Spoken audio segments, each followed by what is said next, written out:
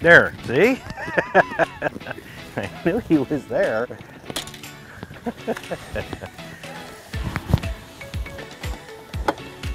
Come hither. I'm not crazy. No, you're not. There was a fish there. He's got me wrapped up in a twig. There is a fish there. Yay! You were not crazy. Come hither and I'll let you go. Ah. Come hither and I will let you go. That's a good fish. Yeah, he's healthy. If he's guarding a bed, I'd be surprised at that. Because he's really healthy. He is. There's no red tail or anything. No, nothing. He might be guarding fry, maybe? Yeah, maybe. Stop it. Here you go. Bye-bye. Thank you for playing. You can just look at me. What did he? He's still, look at him. There he goes. He didn't know he was released. He's just staring at me. Yeah. Put me back in the boat. I've never seen a fish do that before. Hey folks, Glenn May here with BassResource.com, and today I want to talk to you about a question that I often get, which is, hey, if you went to a brand new body of water, don't know anything about it at all, what are the top 5 lures that you would use, and what would be your approach to find and catch fish? So today I want to talk to you about that, finding fish on a brand new body of water during spring. That really, it boils down to about 5 main lures, and I'll get to those in just a second, but first I want to talk a little bit about my approach.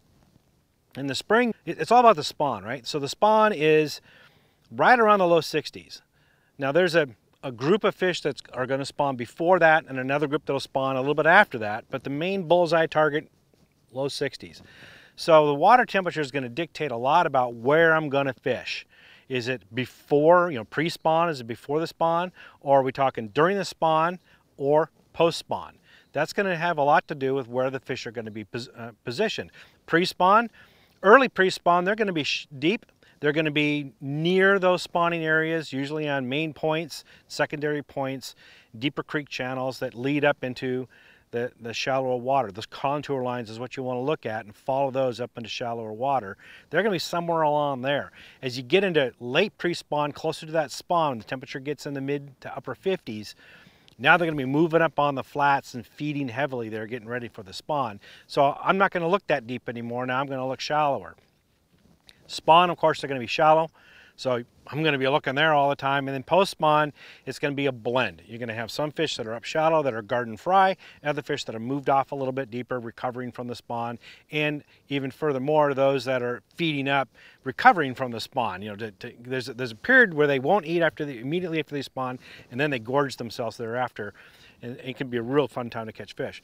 So that's kind of going to help me right away, like where am I going to fish? The other piece of it is a brand new lake. If I don't know anything about it, one of the first things that I always do is when I launch my boat, I beeline it immediately to the closest point. And the reason for that is a lot of tournaments are held right at those boat launches, and a lot of guys release their fish right there. Well, the closest structure is that point. So those fish will migrate over to there and they'll hang out for a little while before dispersing, throughout the rest of the lake. Well, those fish have already been caught. They have a propensity to bite. So any fish that are sitting on that point are more than likely more apt to bite your lure. So it's a great place to start fishing. A lot of guys will launch from a marina and take off beeline down the lake and pass up that point. I go right to it, and I usually do pretty good. So that's the first thing I'm going to do, and I'm going to try to figure out exactly what depth they're at and what is their disposition. Are we in between fronts? Are we just after a front? Has it been stable weather? That's going to determine their activity level and what speed or what kind of lure I want to throw. So getting into that, here are the 5 lures that I'm going to use. Let's start off with a yum dinger. A yum dinger is one of my favorite lures to use throughout the spring because it is so versatile. Early in the spring, if we are looking at early pre-spawn throughout middle pre-spawn, when the fish are deeper, you can rig it on a Carolina rig, drop shot rig, say a split shot rig, where they're hanging on those deeper humps, maybe a hump that's got some grass on it, deeper grass beds, logs, reefs, whatever it is that's down there that holds them, you know, that 10 to 25 foot range, you can get down there with that rig with a Yum Dinger. And the Yum Dinger is such a subtle approach. You're going to catch a lot of fish regardless of the disposition, but you can speed it up or slow it down depending on what they want. So it's a real versatile lure to use. So that's one of the first ones in my arsenal, especially when you get up shallow. And they're now up in the flats and they're feeding heavily. You can cast it to any kind of target that's out there. Cast it to weeds, to logs, stumps, rocks, docks. I love skipping them under docks during the pre-spawn and into spawn. Those fish will get up underneath there and you just put it right in front of their face. They're gonna clock it. So it's a fun way to fish it. And even in the post-spawn, when these fish are guarding fry, you can use like a jerk bait and twitch it through that ball of fry they're guarding, and an aggressive male will come through and attack it. And of course during the spawn you can use it and drop it down on the bed, and you can entice a bass to bite it that way. I only ask if you guys are fishing for spawning fish, or even fish that are guarding fry. If you catch them, great, you know, good for you, that's awesome. I enjoy doing that too. Just be sure to let them go right away so they can continue with the spawn and finish what they're doing. Anyway, PSA over. And then also in the post spawn, when the fish are getting real active and they want to feed up for the summer, again, the Yum Dinger is a really good bait. Just use it weightless. Just Texas rig it when you're fishing shallow. Texas rig it weightless. You can throw it around any kind of cover. It's not going to get hung up. Just let it fall in slack line. Let it do its job. And those fish will usually hit it before it hits the bottom. So great versatile lure to use throughout the entire spring. He's right here at the point. See him? Throw to him.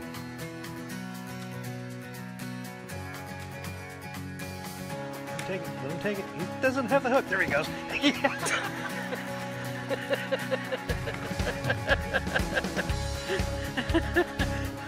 That was awesome. That worked. Come here, little guy.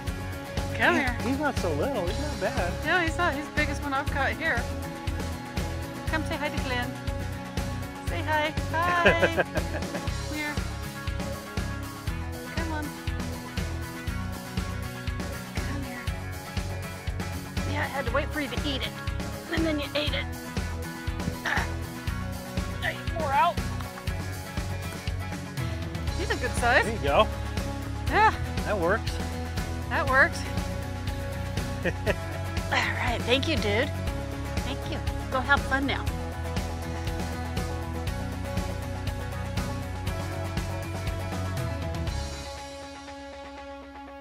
Next lure I like to use is the jig. A jig, for the very same reasons you can fish a Yum Dinger, and why I like it, is you can fish it from 60 feet to 1 foot.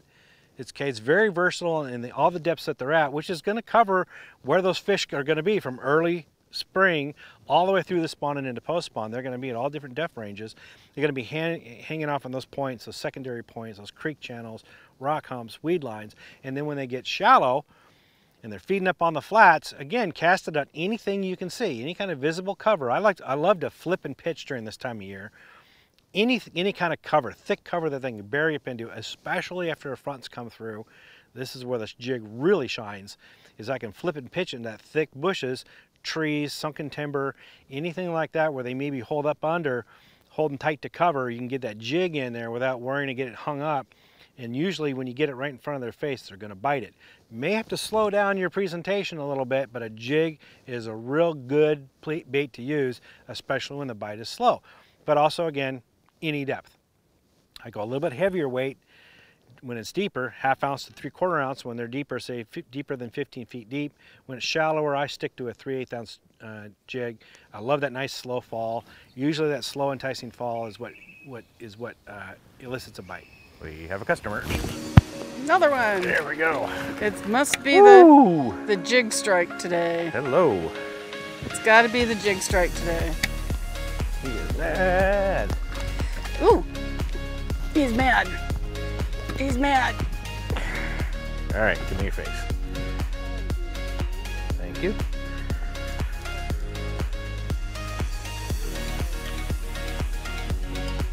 Not bad. I can take these all day long. All day long. Especially in the summer when you're catching little dinks. This is fun. All right, there you go, buddy. Yeehaw. Okay, let's move on to my next bait that I really love to use during the spring. Those guys who have known me for decades know that I absolutely love the spinnerbait.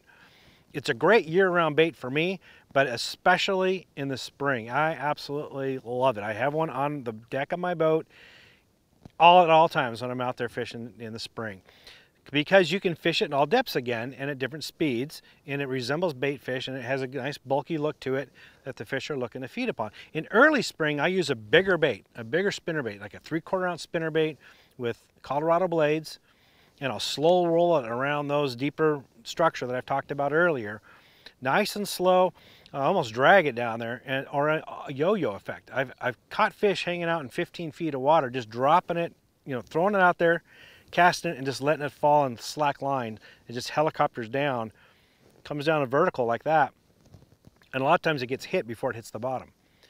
So it's a great pre-spring or early spring, early pre-spawn way of catching fish. As they move up shallower, then you can start moving it faster, moving it more horizontal in those shallow areas. Again, same thing, any visible structure that they could be hiding on or hanging out in. If they're in a bait chasing mood, they're going to hit a spinnerbait. So it's a really good bait to use. I don't use trailer hooks, guys, because I like to throw spinnerbaits in the thickest cover I can. Wherever I throw a jig, I like to throw a spinnerbait. If I can get it through there, I'll use a spinnerbait, because it's got that flash and action. And a lot of times guys are too afraid to throw those kind of lures in this thick cover, and so the bass don't see that presentation. So a good thick heavy spinnerbait, big and bulky, because except for early in the spring, when the temperature's in the low to mid 50s, the bait fish haven't spawned yet. So all the bait fish are good size. So this makes a large spinnerbait, 3/4 ounce spinnerbait with a trailer on it, a really good choice. It's got that bulk that all the forage base has right now.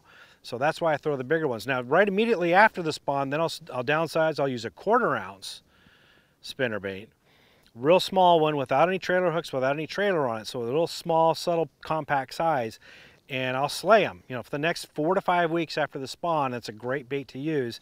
And then I'll go back up to a 3/8 ounce and 1/2 ounce spinnerbait as time goes on, as the forage base grows and gets larger. So great bait to use throughout the spring. The next bait I like to use is a paddle tail swim bait. Paddle tail is sort of that, you know, I throw it a lot of places where the spinnerbait will work, but because it doesn't have all the flash and vibration and has more of a profile of a bait fish, it's great to use when the bass aren't as aggressive and they're not willing to chase down a bait, or maybe the spinnerbait's a bit too flashy, too much vibration, and it's actually turning them off. Paddle tail is a great time to switch to that. I rig it with a keel-weighted hook, 1/4 ounce keel-weighted hook, Texas rig. So I can throw it into anything and it's not going to get hung up. I'll go a little bit heavier if I'm fishing deeper. You know, say that 10 to 25 foot zone, then I might use a 3/8 ounce, perhaps even a 1/2 ounce. That's a little heavy, but to get it down there and just dredge it along that deeper channels, the deeper structure, the humps, the ridges, those are the things that work in early pre-spawn. But it's most effective during that pre-spawn period when those fish are up shallow and they're actively chasing bait fish. 1/4 ounce keel weighted paddle tail swim bait is really effective.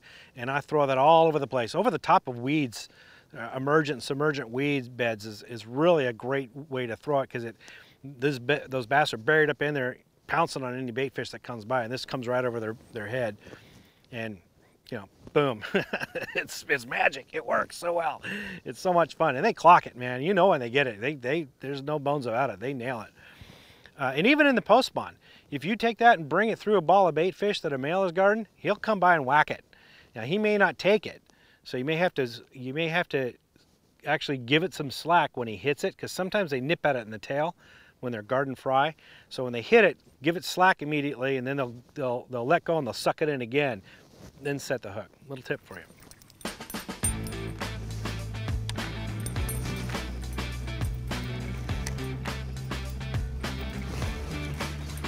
Hey, look at that. Got a little bucky boo. Got a little bucky boo. There we go. A frog. On a frog. Actually, it's a toad. So we want to be specific. You got a little bucky boo on a toad. He's hungry, because that's a big toad for this guy. Well, I'll take it. Take it. All right. All right, one more bait that I like to use. Again, this is in the spring when there's a brand new lake that I've never seen before. One bait that, all these baits work really well, but one bait I really love to throw in the springtime is a frog. And I'll throw a frog a lot earlier than you might think. A lot of guys start throwing frogs when that water temperature gets up in the low 60s, maybe a little bit, upper 50s, but 60, 65 and above is usually when they start pulling out those frogs. And you've missed a lot of fun action if you're doing that. I pull it out when it gets in the low 50s, believe it or not. Excellent time to throw a frog. There's a lot of different ways to throw frogs. A lot of guys like to walk the dog with frogs, but for me, I like to capitalize on the main characteristic of a frog, and that is it floats. And it floats and stays in place for as long as you want it to do. So a frog is great when those fish are hanging in those weeds, when they're hanging in by the docks, they're hanging out in those flats where there's lots of flooded timber or what have you.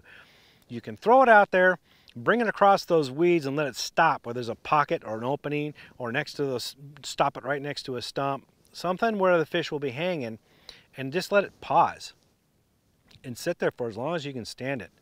And just take your rod tip and just give it a little nudge, and just enough to make it give a little bit of ripple in the water, and let it sit again. And this works really well also when the fish are on beds, by the way. You just park it over the top of their bed, and you just give it a little twitch, and that fish is going to get annoyed, or he's going to get hungry, or whatever it is, if it's pre-spawn or during the spawn, and even post-spawn, if there's fish garden fry, or they're actively feeding. This is a really good time to use that frog where you can just park it right over where they're sitting and just entice them to bite. I really like doing it that way. Now plop, plop, plop, plop, plop, plop, get to the next spot and stop and wait. And it can scare you because you're sitting there watching this frog, it's not moving, nothing's happening, all of a sudden, bam, the water explodes, and you might set the hook too quick when that happens. So just be sure to tell yourself, don't set the hook, don't set the hook. Keep reminding yourself, so when that happens, you don't react and set it. You got to wait till that fish has stretched that line out. Once he's got that line nice and tight, then pop him and you'll get him. Otherwise you'll pull that lure away from him when he still has his mouth open and he won't get it. But a frog can be very effective, and I've had it works whether I'm fishing a river system or any kind of lake across the country. In the springtime, frog, as soon as the temperatures get about 50 degrees, I bust out a frog and I catch a lot, especially the big fish. They like those frogs. So those are the main 5 lures I'll use, trying to find fish during the spring on a new body of water. Now, if I catch fish and I find a different pattern, I may switch to a different lure, say a crankbait or maybe a lipless crankbait or something like that. But these baits are the ones that I use to search and find fish and figure out what's going on, and then I adapt from there. So I hope those tips help. For more tips and tricks like this, visit BassResource.com.